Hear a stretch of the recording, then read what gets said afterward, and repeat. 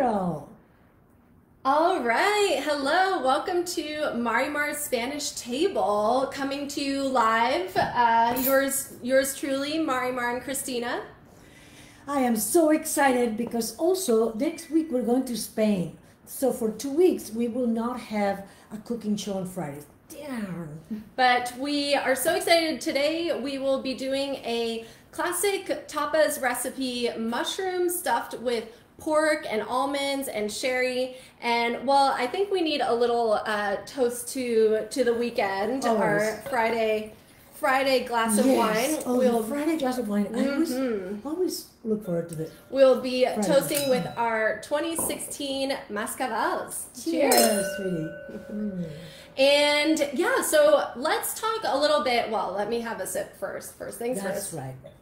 So we want to talk about tapas. Yeah. And what we're going to do today with the recipe is that it's a recipe that can be done as a first course or as a tapa.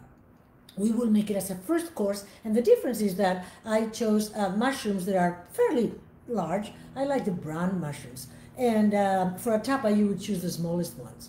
So, but we will make it for. And we are certainly mushroom lovers. We eat lots of mushrooms, not those other types of mushrooms, but the ones you find in the supermarket. Portobellos and all that. And but let's talk a little bit about tapas. So tapa in Spanish means cover. So what's the origin of tapas and why the name?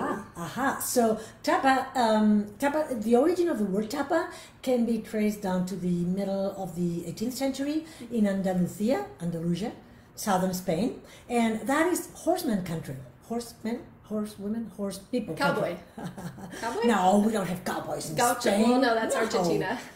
Anyway, no, just horsemen. Caballeros, a caballo, no? Caballeros, exactly. Anyway, so the horsemen would arrive to the inn, tired and sweaty and so on, and hot, and they would be welcomed by the normal lady, of course, of the inn with a glass of sherry, because that's what where sherry is produced in Andalusia, and that's what people have as an aperitif. So to prevent the dust and the rain even from getting into the glass, it would be covered with a tapa, which was a slice of bread or cheese or ham.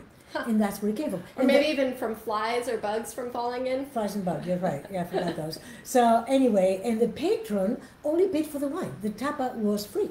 So that's how it was developed. And today, really, tapas is a way of life in Spain. And especially, maybe not, actually all over Spain. But in Madrid, in northern Spain, there's, in San Sebastian, I mean, it's pinchos in San Sebastian, well, right? Pinchos is when they have a thingamajig.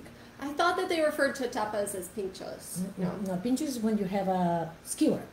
But where was I? So they're really all over Spain. Tapas. I think Spanish culture and the way that tapas arose, it's just a way of life. It's very much reflective of Spanish culture, right? And the reason, as you may know, we eat lunch and dinner very late in Spain. 3 o'clock, that's normal, 3 p.m.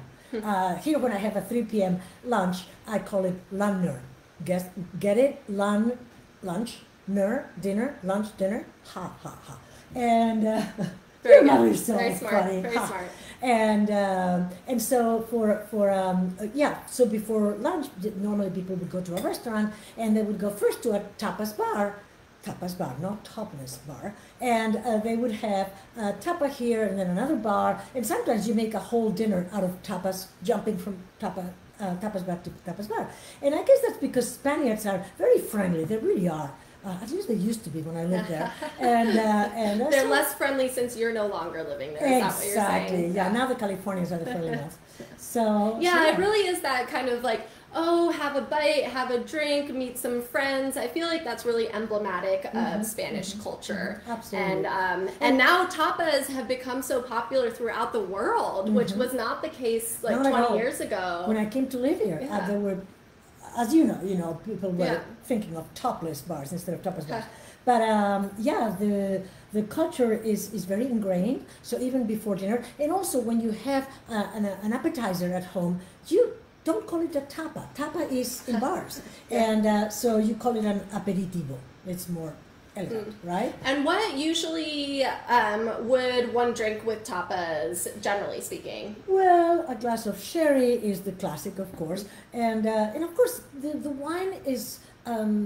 I don't know, you're really paying attention to the conversation with friends and you're standing up, so you don't pay that much attention to the wine. So you wouldn't have a super duper great wine. You would have maybe a fruity white or a lovely rosé or even, you know, a Pinot Noir, but not a very super complex one. You would have La Masia. It's an easygoing, easy drinking social thing rather than a focus on a big wine. But today we thought that we would have it as a first course so that we can have 2 Pinot Noirs. Yes. Okay. And also do let us know that you've tuned in. We love to know who has joined us and to give a shout out. We know that our beloved Samuel and Coralie, they're watching.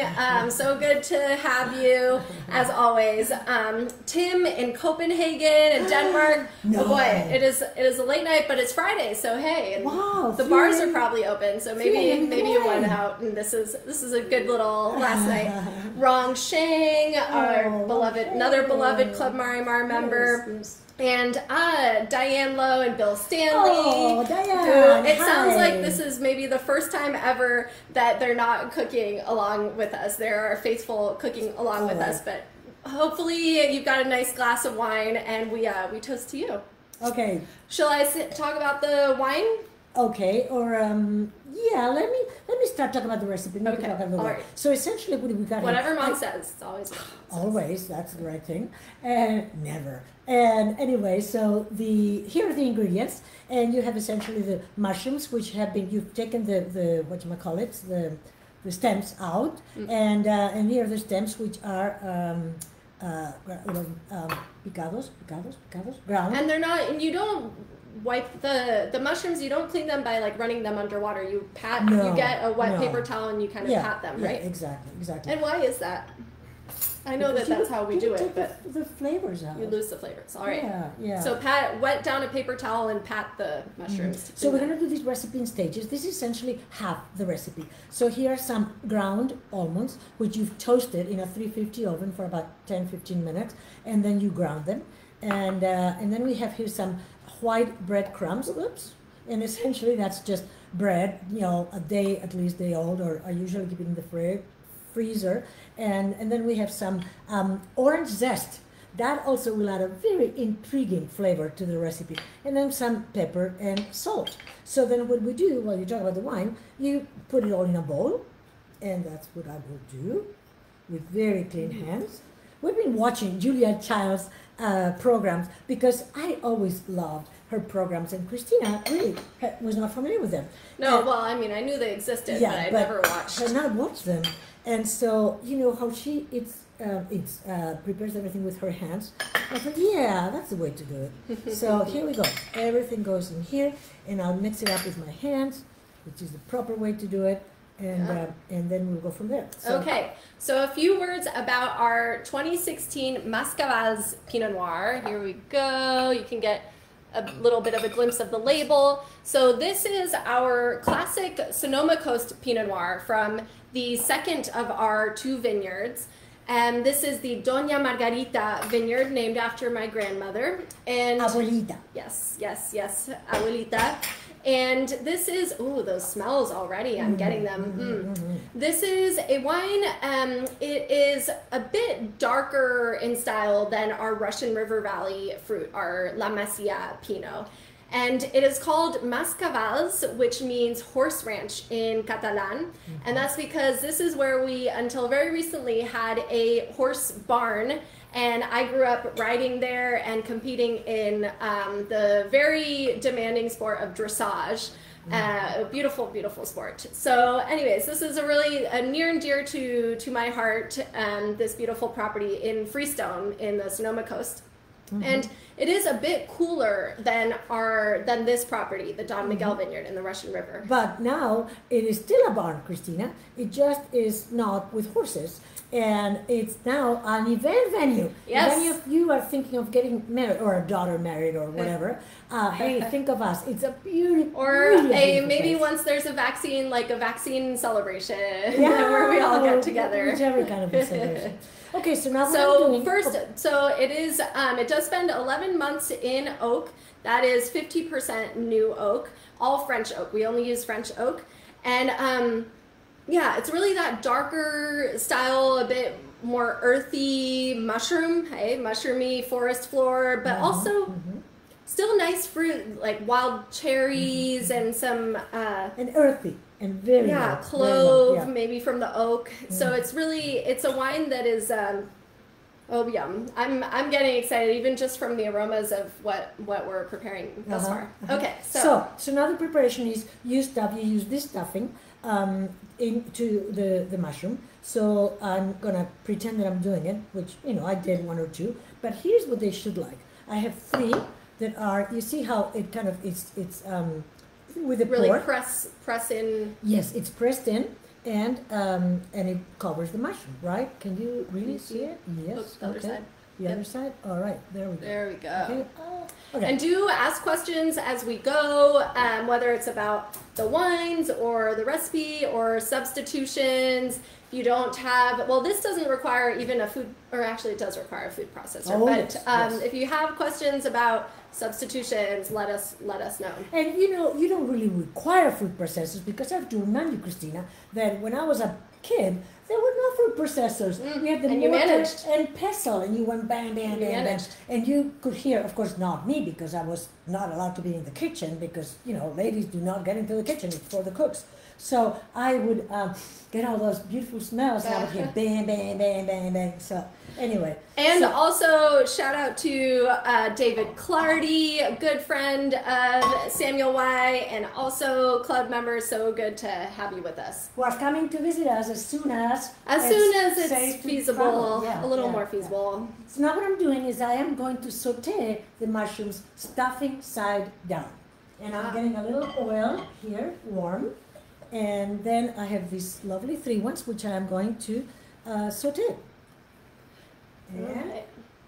And so this recipe, so it is very classic traditional Catalan, because a lot of tapas include mushrooms. And as we've said, we love mushrooms. We've been enjoying a lot at the market. There are these mycopia mushrooms that are a whole assortment of beautiful, almost wild mushrooms that are really, really lovely. Whole collection. Yeah. And then the sherry, adding the sherry, what does that do? Oh, you see, in tapas bars you find a lot of mushrooms used as a tapa. And you would not very often have them mushrooms with sherry. And essentially it would be with a sauce, depending on the bar or the restaurant, and you would have sherry sauce, whatever, right? But it's called mushrooms in sherry. Okay. Mushrooms al sherry. Yeah. Right. And what it adds a bit more to the traditional stuffed mushrooms. Yeah. And so so now I'll show you what these guys look like. They look like this. Let's see. So this is after they've been figuratively. Well, I did it earlier. That's how they look when they are. You see, kind of you press the stuffing down on the pan, on the skillet, and so they become a little flat and really brown, nice and toasted. And so this, because you're then gonna put them in the oven and bake them. Why is it that you saute them first and then also bake them? Yeah, just so that you get the stuffing part up, gold and nice and yummy, right? So I'm gonna now put them in a I forgot what 400. Let's see. 400 degree. 400 degree oven, okay? They're gonna go in the oven, okay? So the sautéing first, and then the baking it cooks them, but it also gets the top nice and golden on the stuffing. And mushrooms, pork, and almonds, these are really classic, ideal pairings for Pinot Noir. So this recipe certainly lends itself beautifully to a Pinot Noir pairing. Absolutely, absolutely. Mm-hmm. All right, shall we try our second Pinot? And you have the links to the recipe and the wines we're tasting in the content of the post, so you can cook this recipe at home and get the wines. Mm-hmm. So our second Pinot. Oh, you know what I meant to say that I forgot? So also, when you go to a restaurant in Spain, whether it's in Barcelona or Madrid or anywhere, normally, especially on a good restaurant, you will have, they will offer you a tapita. That means a little tapa. And that will be either, some almonds and sausage, salchichon, which is so good. We serve it here at the winery. Or some, fries, chips, or some, almonds, little things, right? Or it could be in more sophisticated restaurants, you might get a little piece of bread and toasted bread with tomato, the bread and tomato that we've prepared here before. And it would be with some escalivada, if you remember what that is, some grilled vegetables on top, or an anchovy. So it can be more sophisticated if a little amuse-bouche, as some others might call. Yeah, but I prefer that to be called a tapa. Tapita. Tapita. So this is I think it's this one. This is mine, yeah, okay. The 2015 Stony Block Pinot Noir. That's a lovely Yes, one. and this is the first time we're tasting this on our show. Yes. Okay. So this is usually a Club Marimar exclusive, but you now all have access to it temporarily. This is a specific block on this vineyard, the Russian River Vineyard, the Stony Block, because guess what? It is very stony. There are lots of stones. Mom came up with that one. We already established that she's really clever. Well, not really much clever, but when we were preparing that was the just land, a hint of sarcasm. I know that. We like sarcasm. We actually envy sarcasm. But anyway, so when the land, the parcel, is a property that I acquired in 1995. And it's not very big. The plantable area is not very big, but it's very steep. It's really the steepest part of our Don Miguel vineyard.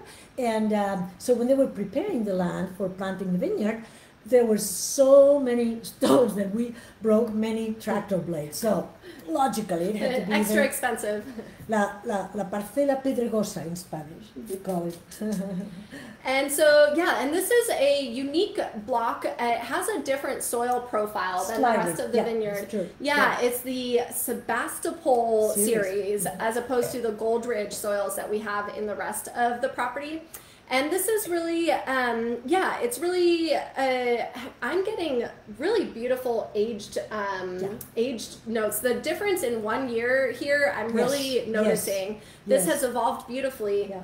So I'm really getting that kind of, again, mushroomy, that kind of like what you look for in an aged Burgundy, if I might say. But still, Burgundy wishes, of course, but but still nice fruit with that, a bit of violets and absolutely, yes. It's beautiful. And what I find with the wines that we make from this blog is that they are perhaps the most earthy and mushroomy and so on of the whole Don Miguel vineyard. Savory, also quite savory. Exactly, that's a great word. Where there's still some fruit, but it's a more savory style. All right. Shall we try the mushrooms? We're gonna pretend like it's been 15 to 20 minutes and whip them out of the oven. Okay. John Ortiz asks, do you eat at La Vinoteca Torres in Barcelona? And yes, we certainly do. It is a fantastic space it's a restaurant and wine bar, really beautiful, really high end on the beautiful Paseo de Gracia in Barcelona. which is kind of like the Fifth Avenue of Barcelona. It's really stunning. It's a great, great escaparate. How do you say? Way to. It's good brand position, and the food there is stunning.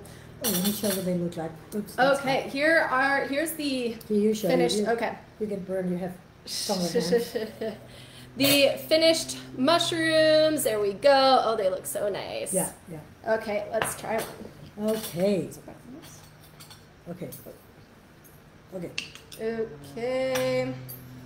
So yes, we love the Vinoteca Torres, and yeah, Mom hosts events there, and I've celebrated a few birthdays there before a night out on the town. But now what we have, if you go back to Barcelona and you come to our winery, then at the end of the VIP Super Duper Tour, the best in Spain, and I mean that, is we have a little restaurant that, well, not a little restaurant, a restaurant with a little name. It's called El Celleret, and that means in Catalan the small cellar, exactly.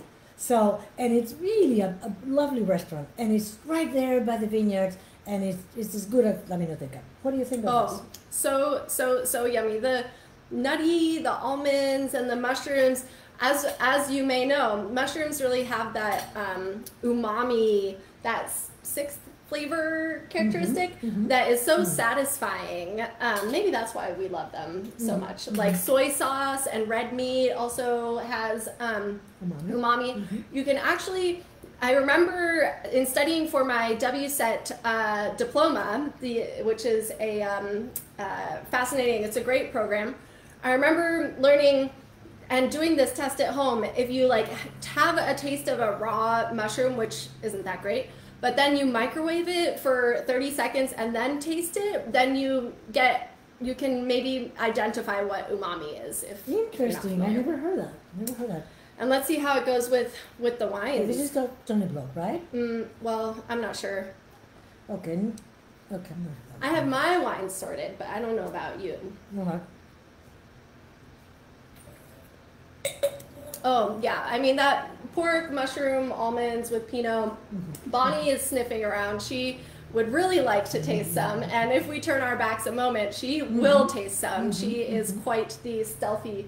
You want to say hi, Bonnie?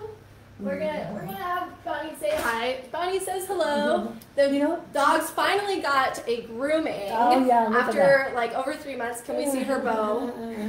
I don't know that she appreciates this. She doesn't look too happy. Let me tell you, next month, July, Chico too. In less than a month. Wait, are you listening? Yes, I'm listening, but Chico got jealous, so Chico says hello too. Okay. So Chico's gonna be a year and 3 months.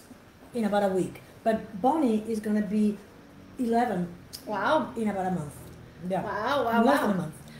Well, I think that we are just about at time to wrap up. I hope that you have enjoyed learning a bit about this recipe, about our wines. And the links to the wines and the recipe are in the content of the post. And so we have a big announcement. Some of you may have already heard us talk about a paella episode coming up. We are going to take a 2-week break while we are in Spain for some family things. And we will come back in 3 weeks on July 17th with a special paella episode. And it's going to be a bit more interactive. We're going to do it on Zoom so that you can really ask questions and actually make, paella with us if you like. And so you'll be getting emails about that. If you do, be sure to send us a message if you're not on our mailing list with your email so that we can add you and you can get all the details on how to sign up. And let me tell you that I've been begging Christina to do a paella. Christina, please, let's do a paella. No, Mom, just too complicated. I think it's a little tricky to do in like 20-25 minutes. And now guess what? She wants me to reduce the ingredients. Because actually it's a recipe from my second cookbook, and I've kind of added more ingredients. Like for instance, I've added mushrooms and eggplants and zucchini and whatever, right? And but I think that we're working on that one, right? Mm-hmm. Yep. Oh, and Lucy White has tuned in. My roommate when I was living in Hemel Hempstead. Hello, Lucy. Oh, yeah. When I was in the UK. Oh, so good to have you tune in. So, anyways, join us for Paella episode on July 17th. It'll be on Zoom. Sign up for the emails. Give us your email address. And then after that, we're going to be doing the show back on Facebook Live the first Friday of every month. So after that, it'll be August 7th, the next one. And Patty has tuned in and says she misses Bonnie and Marimar and Christina. Yeah. Well, we love you, Patty. We love all of you guys. Thank you and cheers. Yeah. Have a wonderful weekend. Thanks and see you us. in 3 weeks for paella. Yes. Can't wait. Yum yum. Cheers. Cheers.